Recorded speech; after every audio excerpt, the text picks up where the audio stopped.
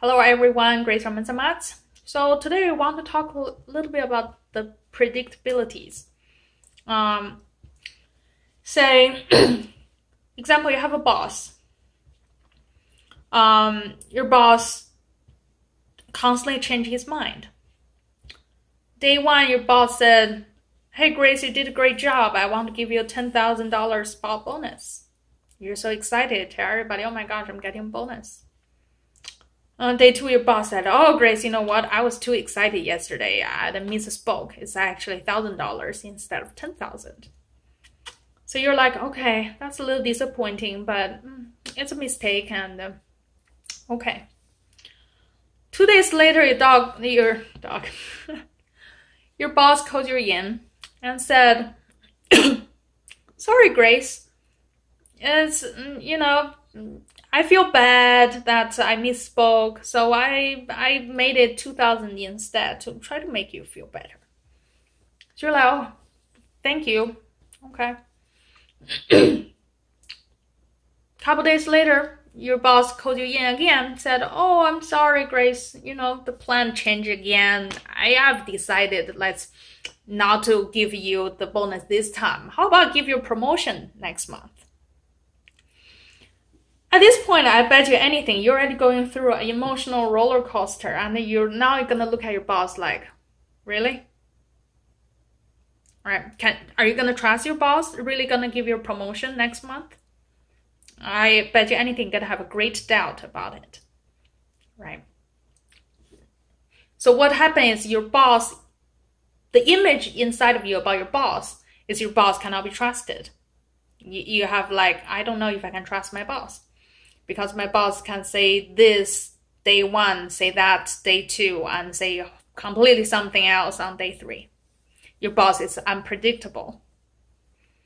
Now come to our dogs. Grace, my dog's great, except he's unpredictable sometimes.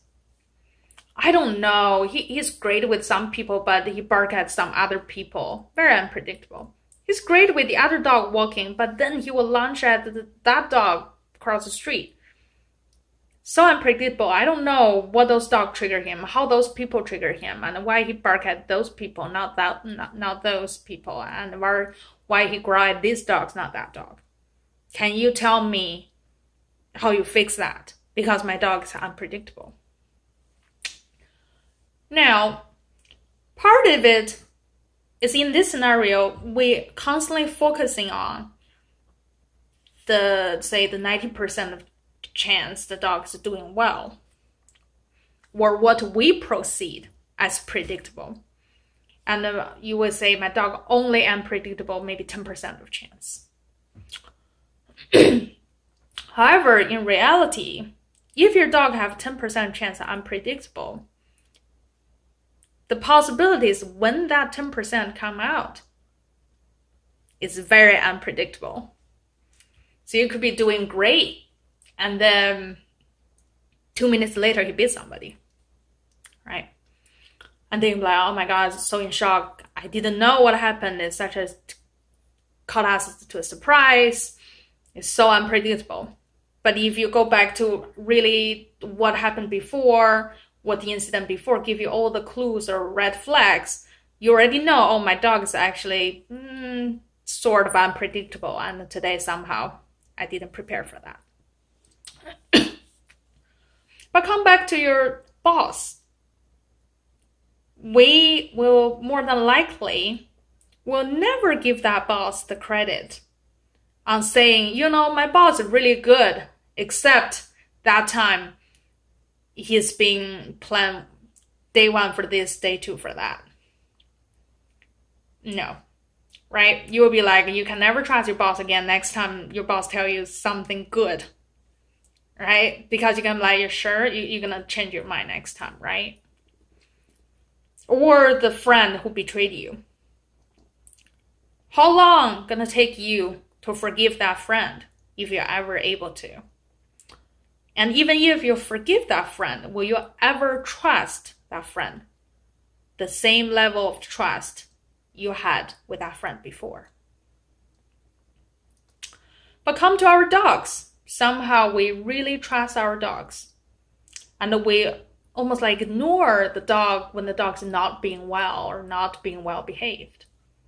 We give the dog the credit that, in my opinion, they shouldn't have.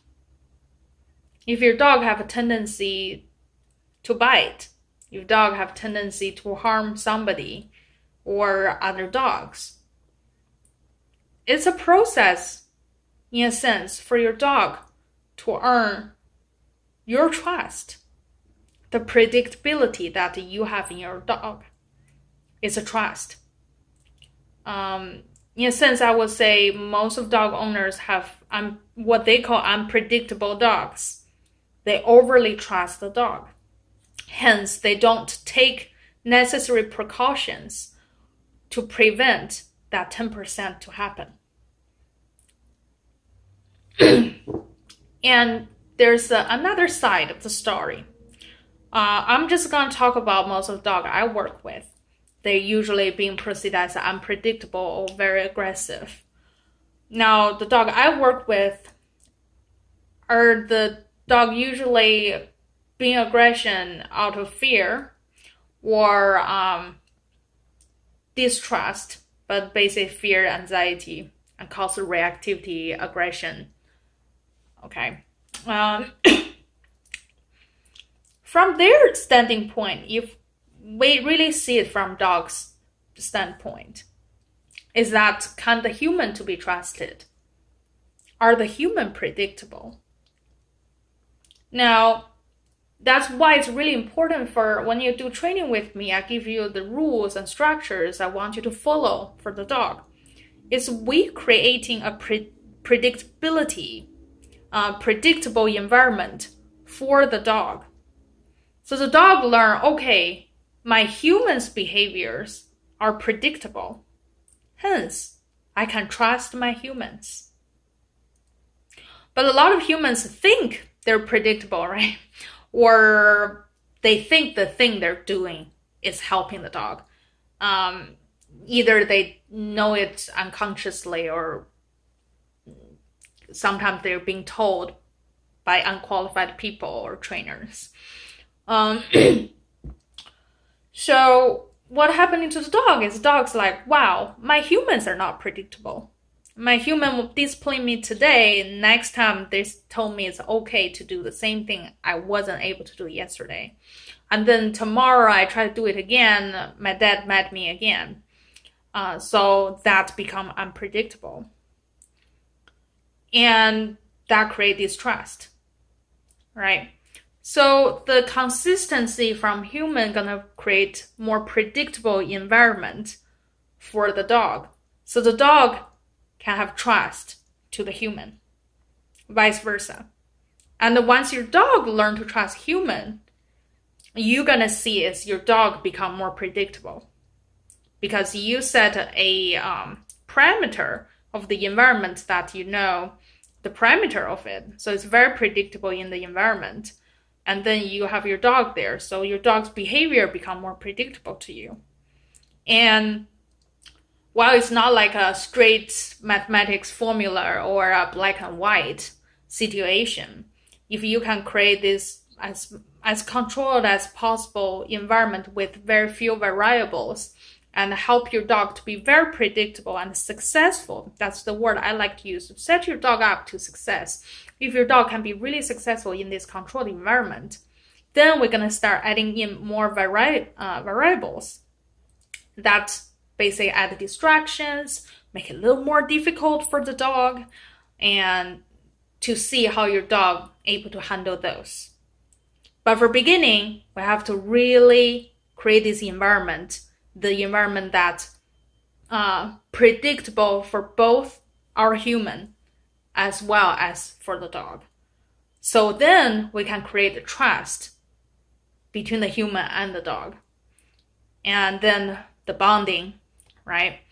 And then the confidence in the dog. Because the dog learn the consistency, dog learn the predictability, and that predictability produces trust from the dog to human.